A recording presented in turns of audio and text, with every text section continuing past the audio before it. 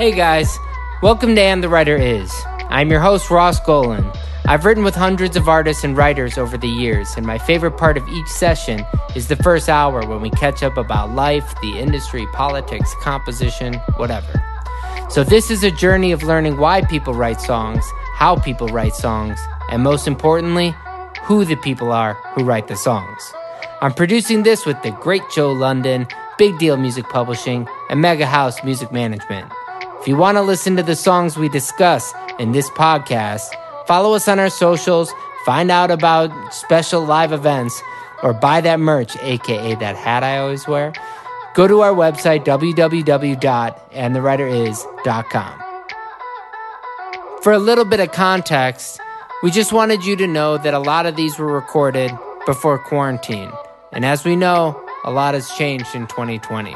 So again, please stay safe out there and enjoy the new episodes of And the Writer Is. This week's episode is sponsored by BMI. At BMI, music moves their world just like it moves mine. BMI is my performing rights organization. They're the bridge between people who create music, like me, and the businesses that bring it to the public. They make sure I get paid when my music is streamed on apps or shows, played on radio, at live shows, or in bars, gyms, basically anywhere where music is played.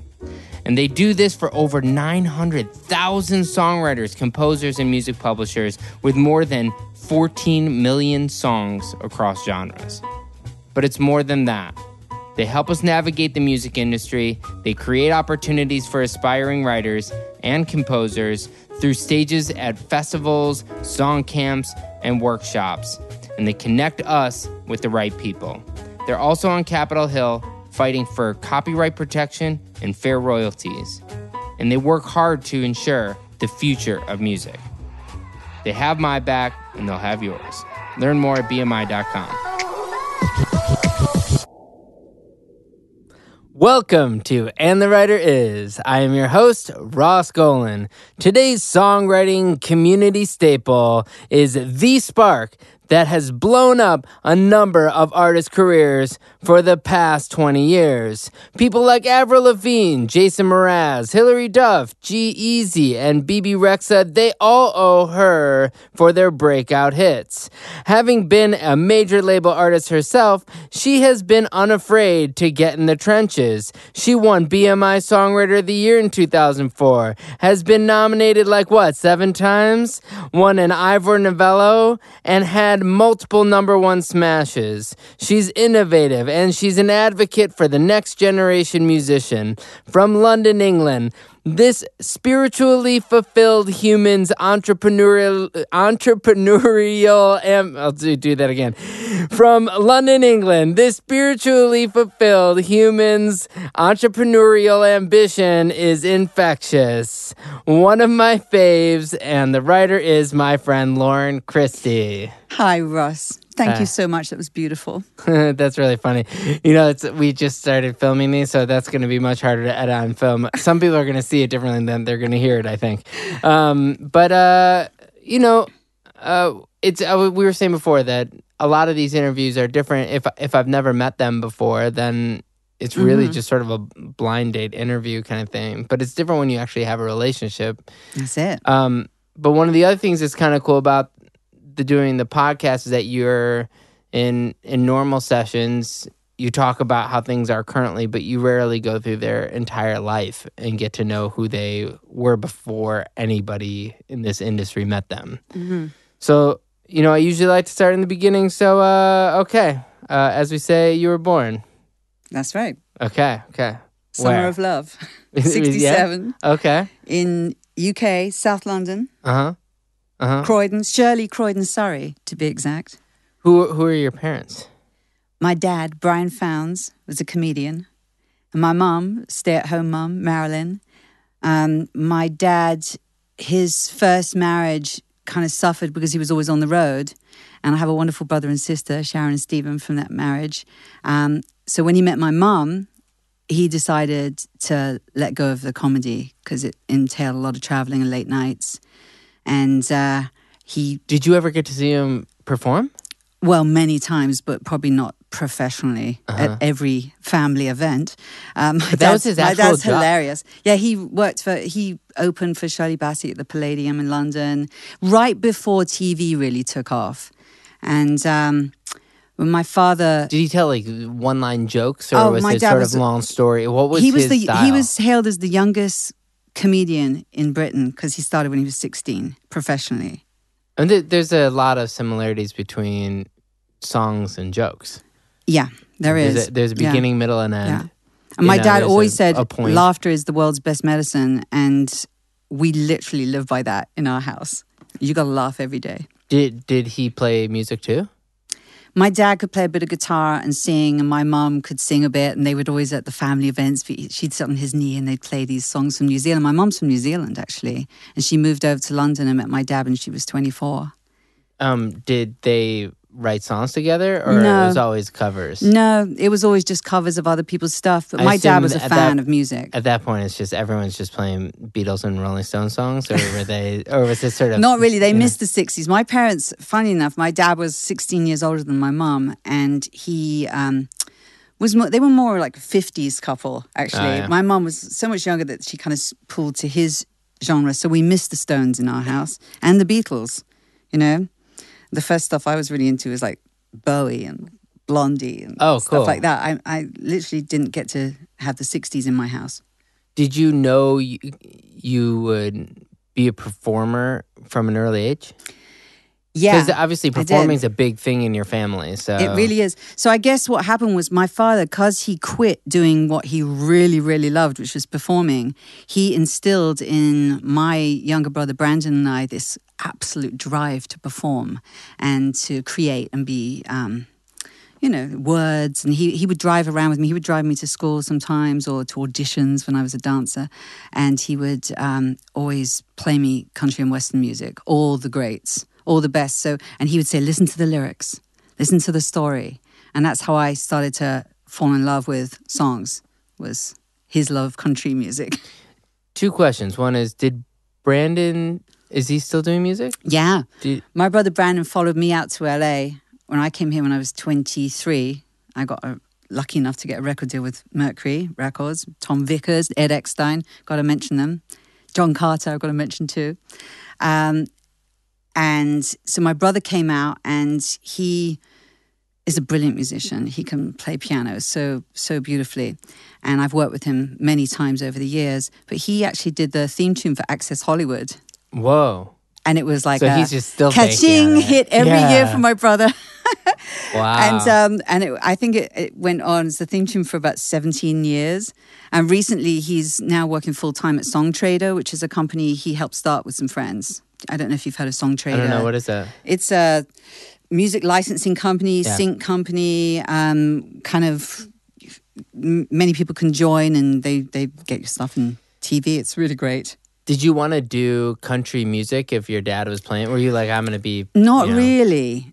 I was like a huge Kate Bush, Blondie, The Police. Did your dad get that music or no? No, not at all. That was my music. Your rebellion was that. Yeah. How did you get into the idea of actually creating music? So my big dream was to be a ballet dancer when I was young. Oh, wow. Yeah. And then I think I put it on my bio. The truth is I found a piano buried in my back garden when I was 5 years old, when we were trying to build a climbing frame in the back garden. And when we were like digging with the gardeners to try Found an old piano? A grand piano under the lawn. Yeah. What? Yeah. And so I was obsessed with the piano from an early age and started playing. And I was doing ballet very seriously. But I just loved playing the piano, doing piano lessons. And then... What kind of were you playing classical music stuff that you would do ballet classical to? Stuff that we would learn. And also, I also figured out that I could take Elton John songs and I could just read the chord symbols off I'd buy the sheet music, and I may have not been good enough to play all the notes, but I could read the chord symbols and just sing the songs at the piano. But anyway, I packed up my bags and I went to boarding school at 11 to study ballet at this school called Bish Davies Theatrical School of Arts, and we did all forms of dance, but primarily ballet. And my first week there, I met my friend Michelle, who I still know today. She's a great friend, and her dad was Tony Hatch, who wrote Downtown for Petula Clark. Whoa. And Don't Sleep Under the Subway Baby.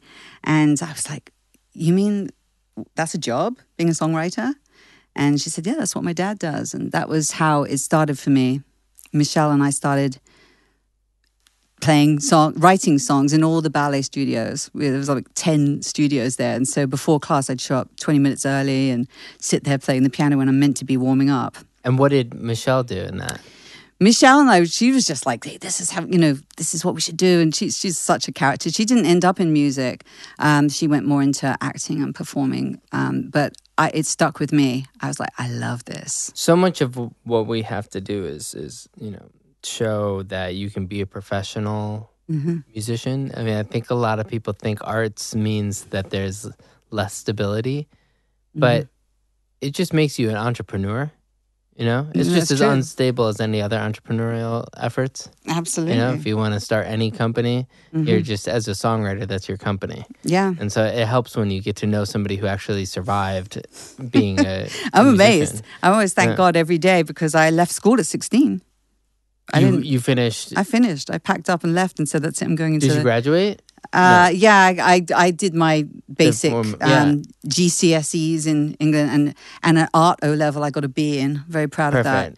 But it was not my focus. I had a horrible learning disability when I was young. That? Dyslexia, just not being able to see the words backwards, basically. So then at 16, you still have a few years before you move to...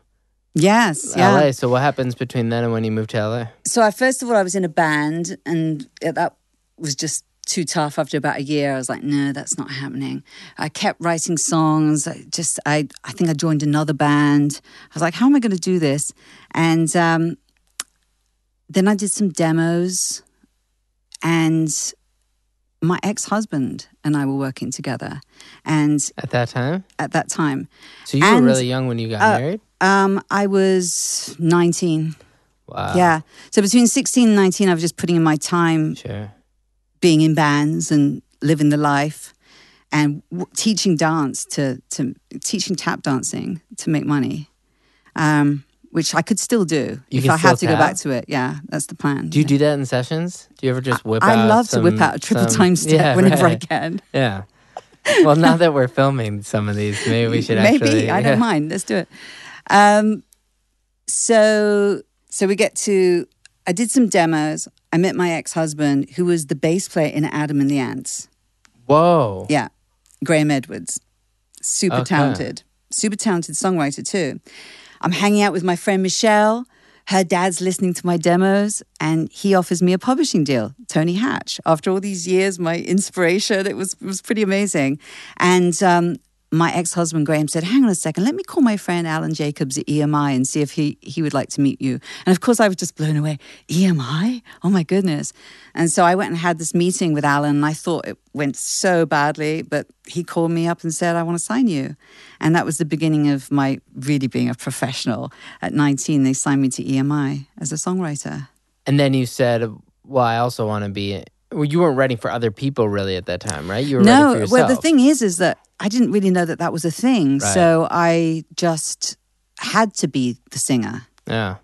And so I thought, okay, I'll try and do like a It's Kate the Bush. curse of being a good singer when you're younger, too, is that somebody says that you should be the artist and not... This is a tool for you to use in many ways. I didn't know that. I just thought that I had to be the artist. And so I did that. And after a couple of years of really just trying to... I got signed to Atlantic Records. John Carter signed me. And he never met me. It was an incredible thing. He just signed me from LA without just hearing my demos and seeing pictures and talking on the phone to me. And no sooner had he signed me and we were halfway through the record, they fired everybody at Atlantic. And so I'd lost my A&R guy. This is like such a long story, but no, it's good. So anyway, after 2 years of being stuck on Atlantic with a half-finished record, I wrote to Doug Morris a personal letter begging him to release me. And by this time, I'd met this wonderful guy, Tom Vickers, and Ed Eckstine, and they were willing to purchase me off Atlantic But I just couldn't get off the label because no one would answer any of our calls. And, you could get lost in the shuffle there in the lawyer's office. So I ended up writing a letter to Doug Morris and FedExing it to him. This is a long time ago. And he wrote back to me and they released me and I got signed to Mercury Records. And then Tom and Ed brought me out to LA when I was 23. And that was the beginning. But it's such a long time from 16 to 23 of just thinking, I think I may be doing the wrong thing here. Yeah. In 1994, is this right that you get nominated for Best New Artist for AMAs as a solo artist? Yes. Yeah. So you actually started really succeeding as a solo artist in the United States, or was this a worldwide? No, it was here in the States and Canada. And Mercury were fantastic. Instead of sending me on a tour bus, they let me just fly in everywhere with my band. And they would joke, they'd call me the Grace Kelly of rock and roll because I didn't have to do all the tour bus stuff. That's amazing, though. It was awesome. We flew all over the place and I had 3 top 10 AC hits. And the record I made was very soft and poetic and at exactly the same time Nirvana hit. And of course I was like so into it. But that's not really Nirvana. how I'm like, shoot, what am I doing? That's not really the vibe that I mean, I know it ends up being almost 10 years later, but that's not really the vibe that I would describe the songwriting that you do as this sort of soft,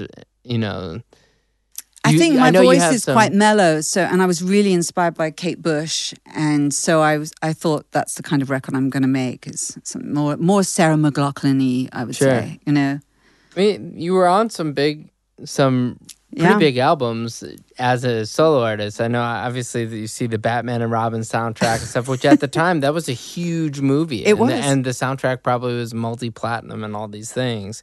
Why did you stop being an artist? So the first album did really okay, but I also got a Golden Globe nomination for the song The Color of Night from the movie with Bruce Willis. Whoa. So I had all these great things happening. I made the second record. The album was called Breed because I wanted to have kids, and that's the truth. I really wanted to have kids. It's always been in me that I wanted to have babies. And so I made this album Breed. Everyone thought it was going to be a smash. The song Breed's in Batman. Do you have children? I do. I have 2 daughters. I actually have 4 daughters. Okay. With my new husband in total. Yeah. 2 biologically from me, 19 and 17. Yeah. So it worked. Yeah. You just had to write an album about it. Well, yeah. And so anyway, the record just took a dive. Mm-hmm. This is unfortunate. My song Breed, everyone thought it was going to be a huge smash. And at the same time, Meredith Brooks comes out with Bitch.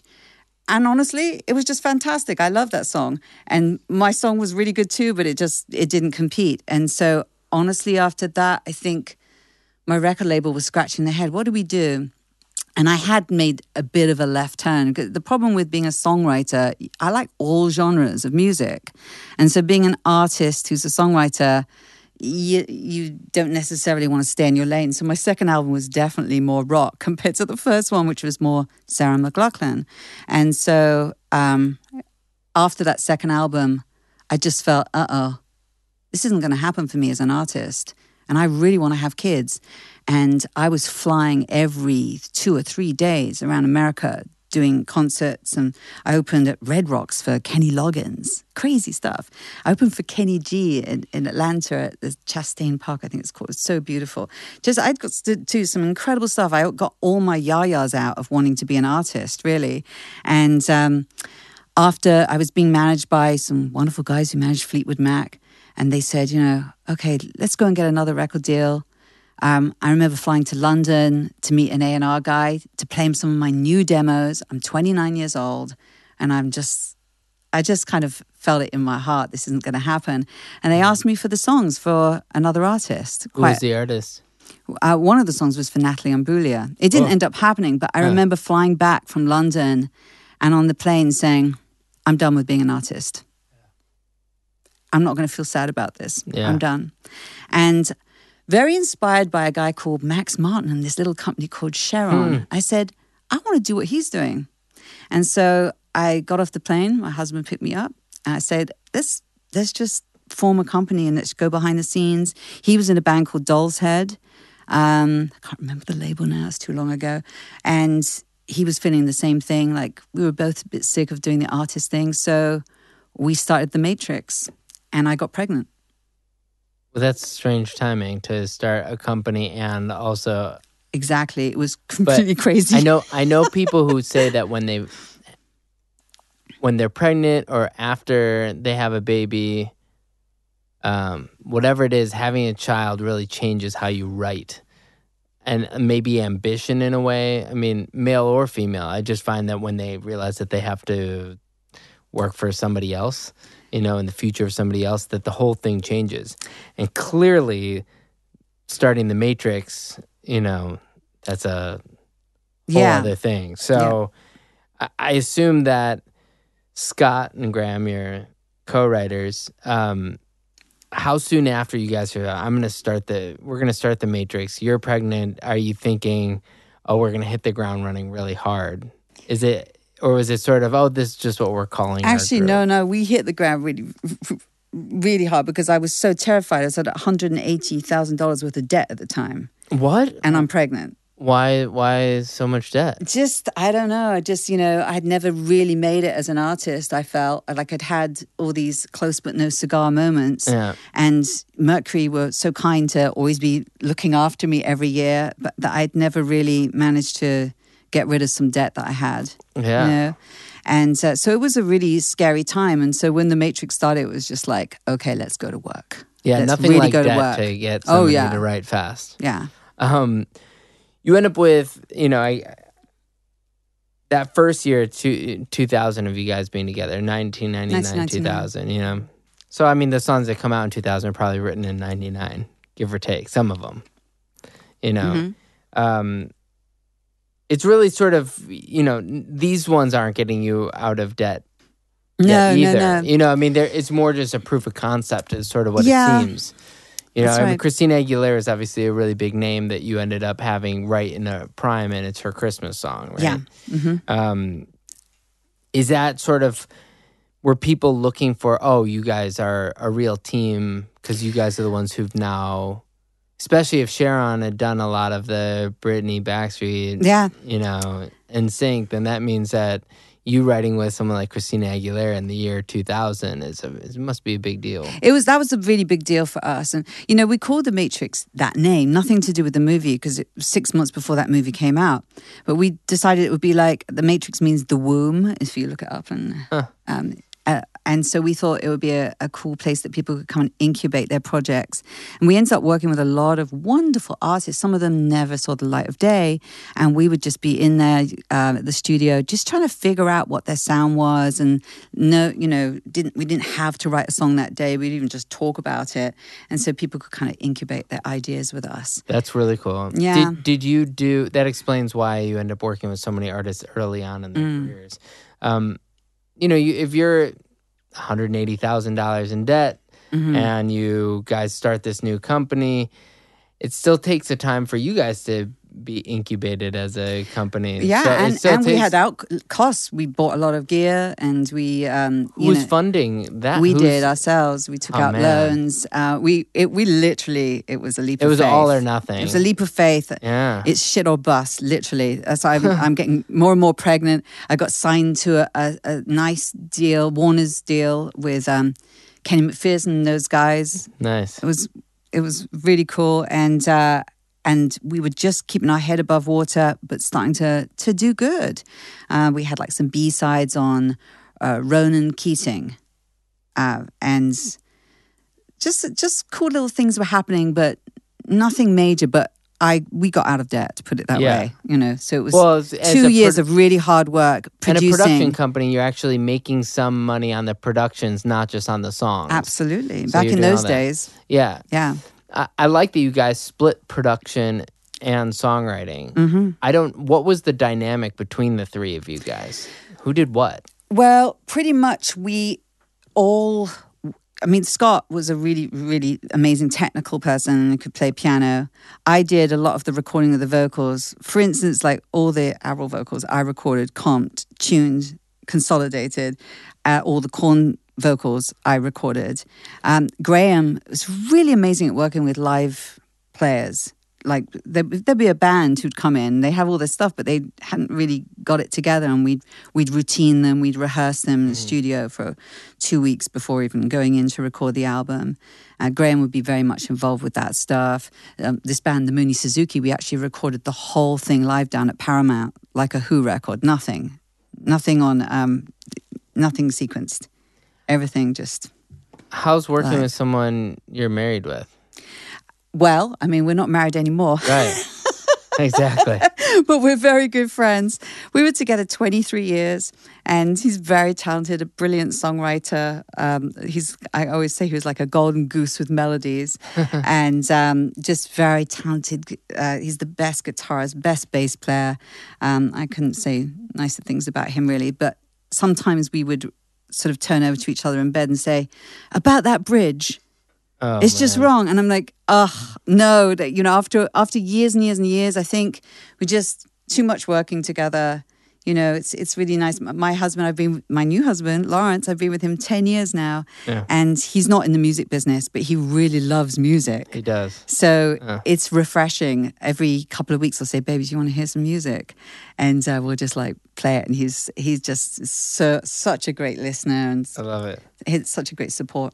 2002, it sort of all changes. Yeah. Because you have this whole, even whatever you had done as a solo artist up until then, all the touring, all that, you still see you're an opening act for some bigger names that are playing it, and you're seeing it so closely. All of that being a success, in my opinion, there's still not quite the same thing as a success like what you end up with Avril Lavigne and Jason Mraz all in the same year. So here you are incubating all these artists, and then, you know, the remedy for Jason Mraz, which really defines him.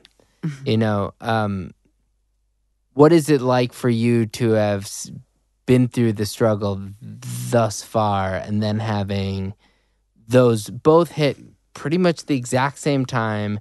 And Avril, I mean, complicated, Sk8er Boi, Anything But Ordinary. They're big songs. Certainly Complicated and Sk8er Boi are like iconic for that era. What's it like to have 4 huge songs in a year? It was incredible. Absolutely incredible. I really thought I was going to have to quit doing this. I'd actually applied to become a paramedic. You know, before The Matrix started, I was like, this may be not working out for me, this music thing. So when Avril hit, it was just incredible. I remember turning TRL on in the studio. I don't know if anyone remembers that, but it was the show on MTV, and seeing Avril on there and all the kids singing Complicated. And in that moment, I think I just went, wow, everything's going to be okay. I can do this. Yeah. And then it kept going. It was a crazy thing to have one number one, and then we actually had 3 back to back. Yeah. And those days, songs would be number one for 10 or 12, 16 weeks.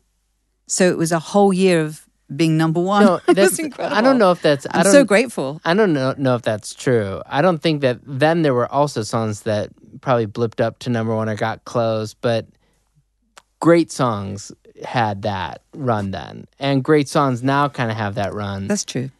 I think that it's shortchanging yourself to think that at that era other songs were doing that. No, your songs were doing that. That's a huge it's a huge difference, because I think people think of the past sometimes as it being either easier or harder or whatever it was, but no, it was competitive and difficult. It was hard to get to number one then, just like it is now. And songs now also don't last for very long. And they didn't then either. Just your songs did. So well, thank you. That's very nice of you to say. I mean, you know, I was mind blown. Honestly, it saved us. It set us up. The Avril record was just a huge blessing. It continues to be. What did people in the UK, you know, it's one thing where you're sharing it with the 2 people that you're writing with every day, and then you see these artists on TV. It's another thing for, you know, for your hometown or your home family to start seeing success. Did they understand the level? Was it translating in the UK? Well, I mean, my brother, Brandon, he would always just say to me, guys, your music's so good. It's going to be successful. And whenever I'd be kind of doubting, he would just say to me, Lauren, keep going. It's so good what you're doing. And so my family's always been like that. My sister Sharon and my brother Stephen, they have always just cheered me on. So when it happened, they were like, yes, about time, literally, because they all thought, wow, Lauren's really trying to make it. Poor thing. She's still going. She's 33. She's pregnant. So when it just hit, they were like, yes, we knew you could do it. We always knew. Yeah. Yeah. During this time, you end up becoming kind of the voice of what you would think of as pop music. I mean, Nick Lachey, Hilary Duff, which we'll get to next, you end up really, you're still doing things like Korn on the side. When did Korn come out? Well, actually, we did that in 2004. Because we did so many female artists, Liz Phair, Hillary. Yeah, I was gonna say, Liz is also somebody who's a little bit left. She's a little more left than the other. Of course, artists, I love that. Yeah, of course. But these artists that you're working with are they really defined the next era of pop. Right. Is there? Why even push the envelope if you become sort of the envelope? Like, why go over to Liz Phair and Korn and do some of this left of center if you are doing so well on Nick Lachey, Avril, Jason Mraz at the time, Well, I feel actually at the time when I think back to it, we were a little concerned about just being pigeonholed as the people who did female pop. Mm-hmm. And that's what we were primarily getting known for. And so we decided to take a left turn and do Liz Phair and the Mooney Suzuki and then Korn. We spent a long time with Korn. We did 2 albums back to back. So crazy. I mean, what made them, I know this, I mean this in the nice way, but what made them want to work with you guys? The way it was put to us was they were interested after, I think, making 6 albums in total, and at the end of their deal of shaking things up and trying to work with some people that are completely out of their ballpark. So I think they worked with Glenn Ballard, us. I think they might have worked with Linda too. We went in there thinking, what on earth are we doing here? And at first, the first day, didn't go well at all. They were just looking at us and we were looking at them. And then finally we said, how about you guys go and play and we'll record you? And so that's what they did. And they sound incredible with all their detuned guitars and stuff. And we basically recorded them, took the stuff back to our studio and then chopped everything up and kind of assembled a song together and went back the next day. And we brought them the beginning idea of Twisted Transistor. And I remember going up to Jonathan and saying, what do you think of this? And we've got 3 weeks free. We were all about to take a 3-week break. And I just thought, you know what? I'm just going to throw it out there. And they called us that night and said, we want to come in and work with you for 3 weeks. And we went in the studio. We cut 23 songs in that period. Wow. Just recording them live. And where did these songs, were you writing them and recording them? Writing and recording them all on the spot with the band. It was the most amazing experience. Jonathan's actually a great friend of mine. I love those guys. Head had just left the band at the time. He'd become a born-again Christian. We all became pals and we just had this amazing creative experience and ended up with most of that record, See You on the Other Side. And then as soon as that was finished, we just did another one. They had Coming Undone, Twisted Transistor, some big hits for them.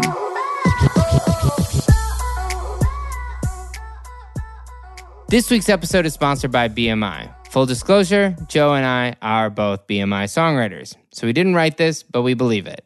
BMI, we celebrate your talent, value your music, and champion your rights. To all our songwriters and composers, your passion is ours. BMI, music moves our world. How routine did songwriting become after, at this point, if you start writing songs all the time and you're writing, you've just so many songs coming out every year, all different kinds of artists, a lot of pop, but, clearly you guys were trying to do some stuff that were outside of the pop stuff. Mm-hmm. How much of it became routine and, were your expectations ever at a certain level of success, having had 4 number 1 songs in a row or whatever it was? Yeah, I mean, we were working 6 days a week. I had two little children as well at home. So it was a crazy whirlwind. But again, when you got to step up because you're musicians and, so it just became routine, but also very exciting because we kept shaking it up all the time. We were always trying to do a different genre. Let's do this day, and then let's switch it up to Shakira on another day. And, sure.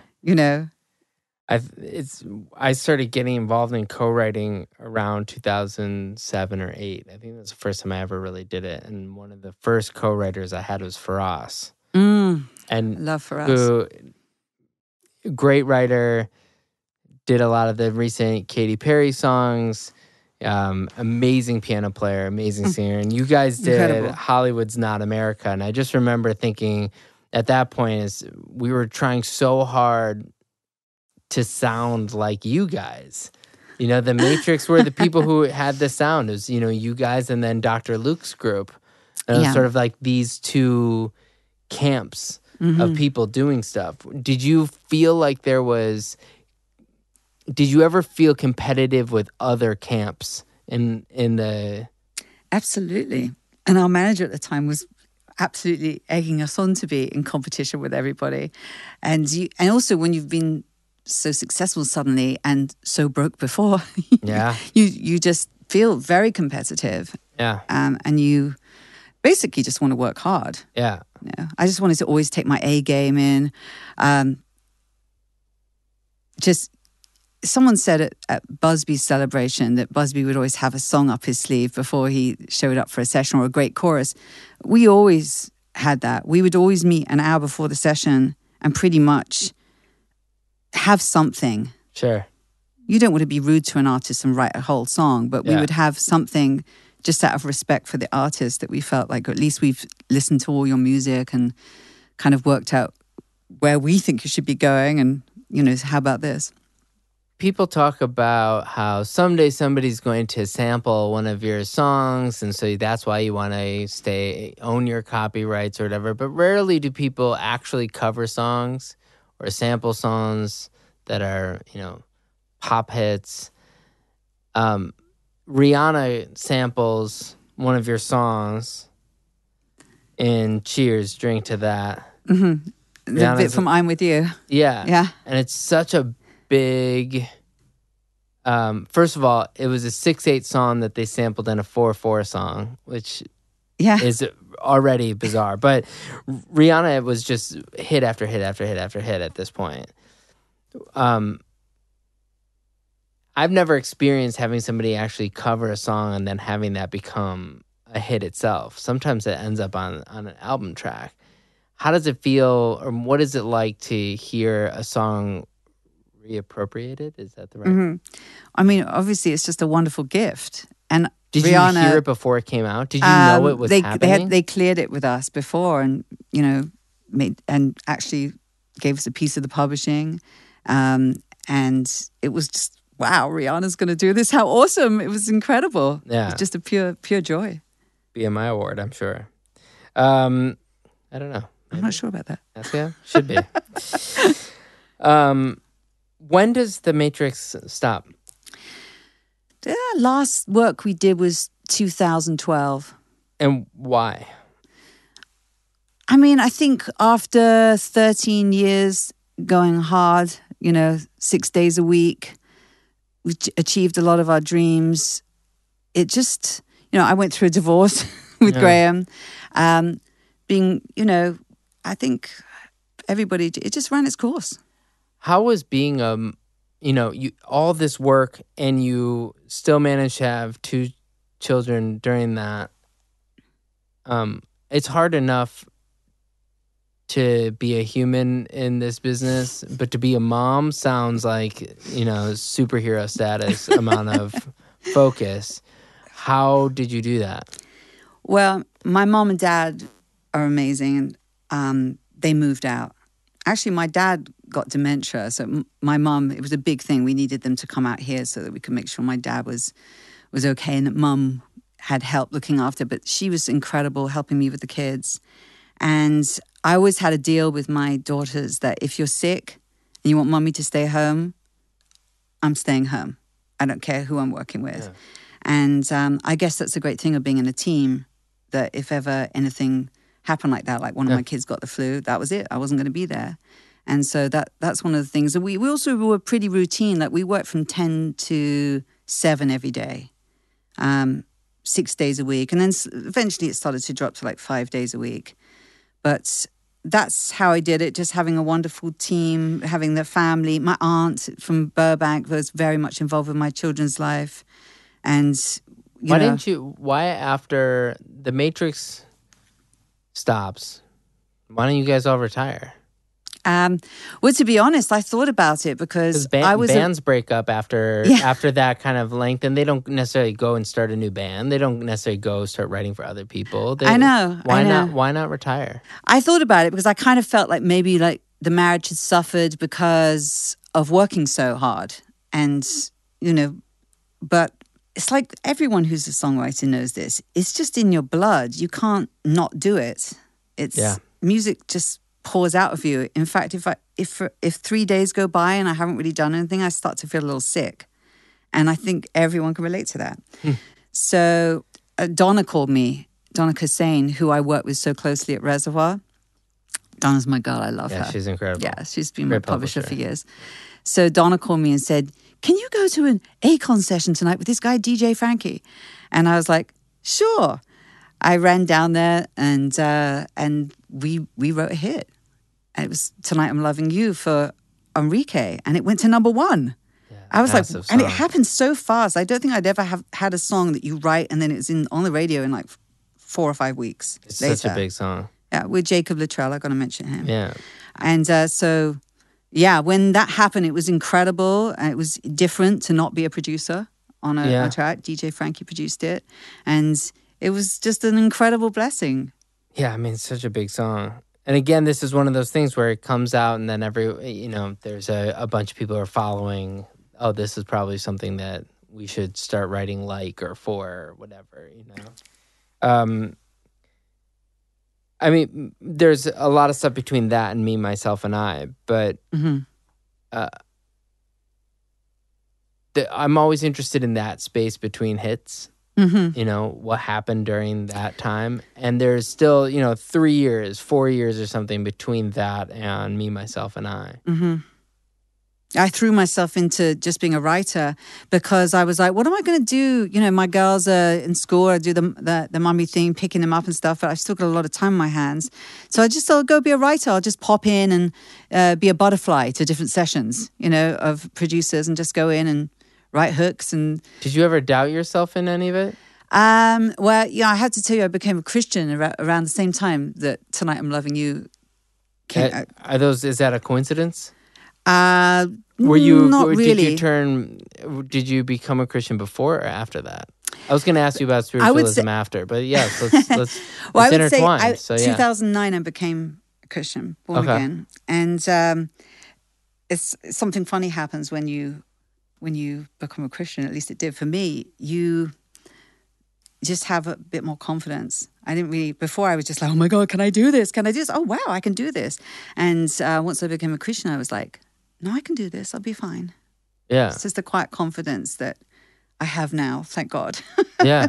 And so, I threw myself into writing and going up to Atlantic. I think I probably met you in those days. Yeah, for sure. I was, someone said to me, oh, Lauren, you're crazy. You're just running around town, just writing so many songs. And I didn't really know what else to do, because this is my whole life. And what am I going to do? I'm just going to keep having fun and writing songs. And to me, it's a collaborative process. It's so fun. And I just needed to do it. Sure. So I kept going. When Me, Myself, and I hits, it had been a minute since you had that big of a hit. Yeah. It's a big hit for anybody, any time in their career. But working with Bebe, friend of the podcast. Yes. Working in hip hop, really sort of like the first rapper that you had a collaboration with, I believe. Or at least on that level, right? I think so. How much of that song, the original song was just you and Bebe, correct? And then TMS. and TMS. The production team but from UK. It was a song for Bebe, and then then G-Eazy heard it and then put new verses on it, right? Yes, that's right. How much of the process were you involved in once you wrote the song? Not too much. We wrote the song on the piano, and the next thing, I guess Bebe went and played it to G-Eazy, and it was taken away from us. And the funny thing is, when we first heard it, we were like, "Oh, that's not going to work." Yeah, exactly. That's not going to work. And then we just watched it fly all the way up the charts. It was incredible. And you know why I enjoyed that song so much? It was because my daughters were finally old enough to be in the car and listen to a song that I'd written and just go, "Wow, Mommy, your song's on the radio again." It was really awesome. They really enjoyed it. All their friends loved that song. Personally, I love that song too. It's spiritual. To me, it's really spiritual. And we poured our hearts out into it. You know? Working with Dua Lipa, who's now maybe the biggest pop star, one of them in the world, and so you're still working with. You're still the incubator. I love it. I love to help people figure out what they want to do. So I realized finally I'm actually quite shy. I was never really probably meant to be an artist up front because I like to be behind the scenes and helping other people figure out what they're going to go out and do on the Grammys. You know? You could write with so many people that are established and you still choose to find that new voice. The new ones. Yeah, I love it. It's more exciting. Yeah. It's scarier though on some maybe not now, but it seems scarier to have it where the floor is so much lower with an unknown artist. And you know, Dua, when we all met, Dua is signed to an A&R person who's no longer at the label. It's a label that was not working at the time, didn't have any hits, and you know, we all wrote with her because she's a new artist who's willing to co-write. And to her credit, she's willing to take outside songs. She's willing to co-write. She's a great curator. She's, you know, but it's just interesting, the idea of working with a new artist when you have the ins for bigger artists. And I think on some people, the assumption is that they can't get into the rooms with the Rihannas, but you could have gotten in the room with Rihanna when she didn't have any hits. You know what I mean? A lot of writers have this assumption that, you know, when you're a successful writer, then that means you're only writing with successful artists, and you're not. You're writing with new artists. Yeah, it's to be honest, it's a little more exciting to me to take somebody who's trying to figure out what they want to do. Sure. And obviously, maybe not. You know, it's more of a risk, but I've always been, obviously, as you know, a risk taker, and I'm really doing it for the music. I love doing music. I like that, you know, you have a lot of songs that came out with the Struts in the last couple of years, and, you know, to have and back, you said you're back working with Korn, you're still working on different kinds of music and whatnot. But one thing that I thought was really fun was, you know, we both had a song on the Avril Lavigne album this year. Yes. But to bookend the last, you know, your songwriting career in a way, your outside songwriting career with Avril, what's it like to work with her again, having seen her whole arc from the beginning till now?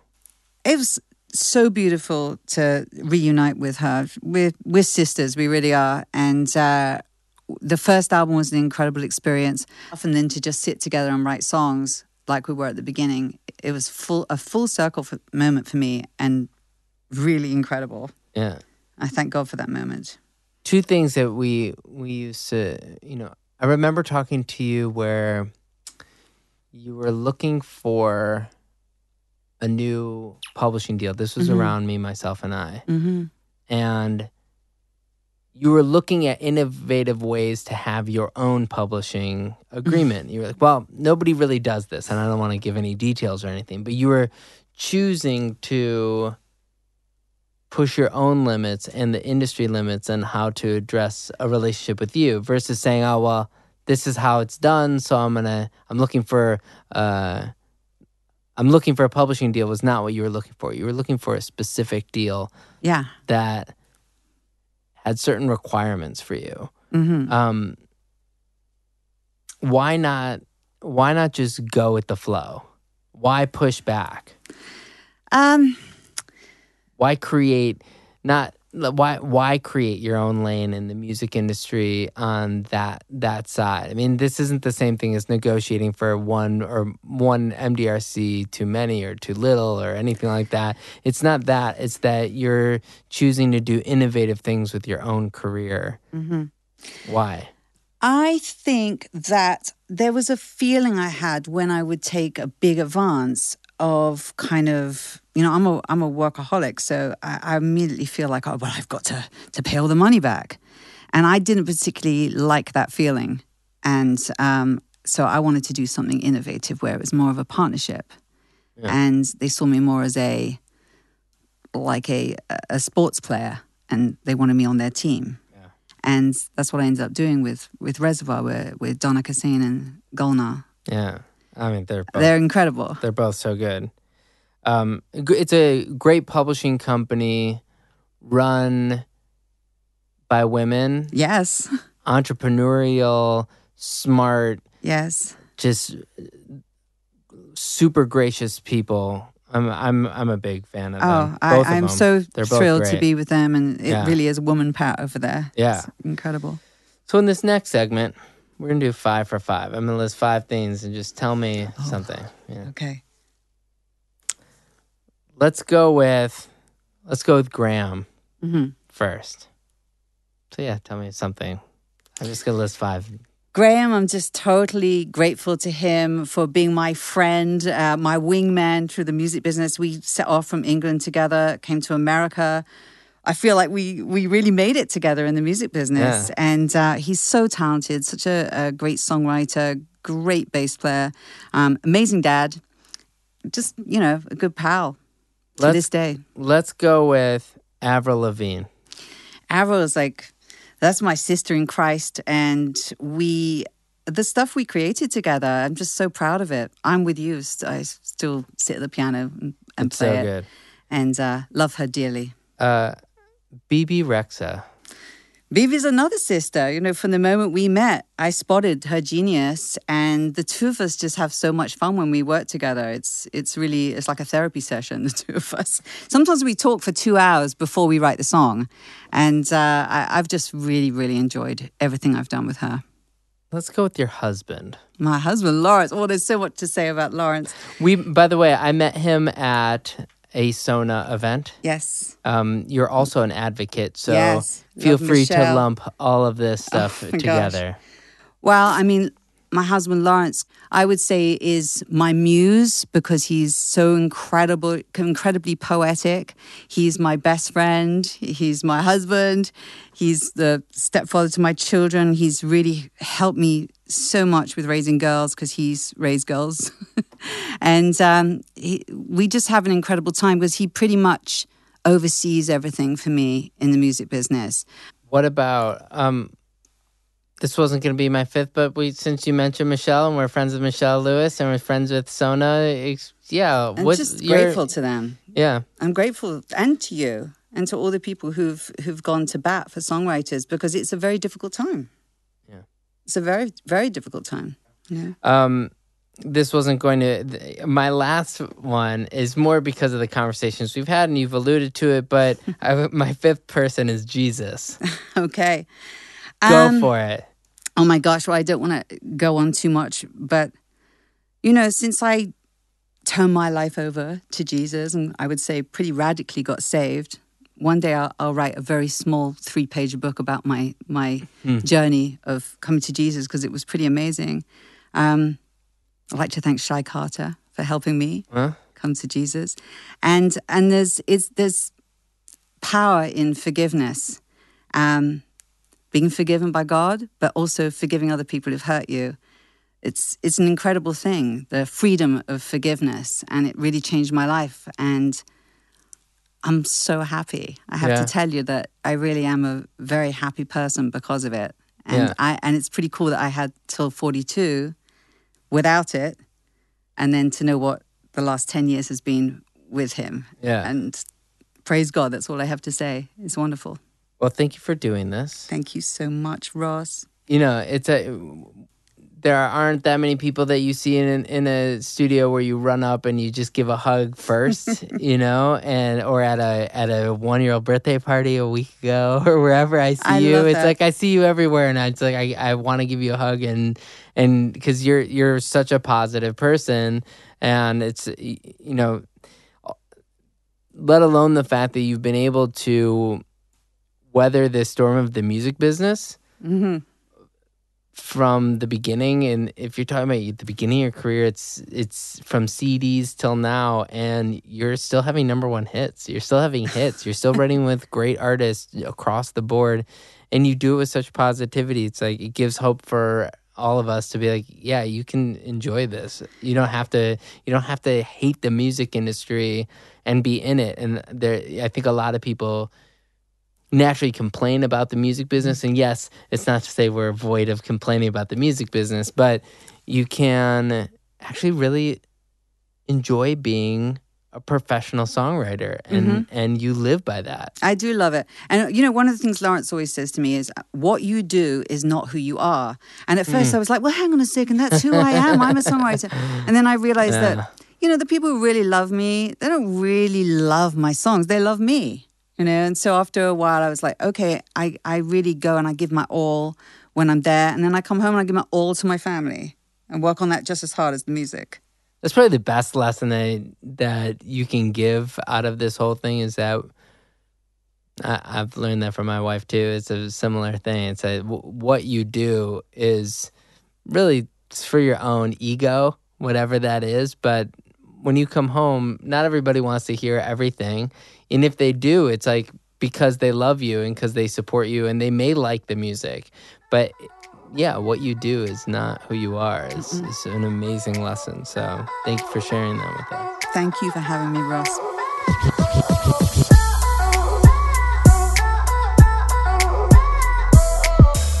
Thanks for listening to this episode of And the Writer Is. If you want to hear music from this songwriter I just interviewed, be sure to check out our Spotify playlist or visit our website at andthewriteris.com.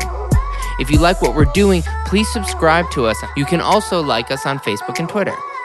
And the Writer is produced by Joe London, edited by Miles Bergsma, and published by Big Deal Music. A special thanks to David Silberstein from Mega House Music and Michael White. Until next time, this is Ross Golan.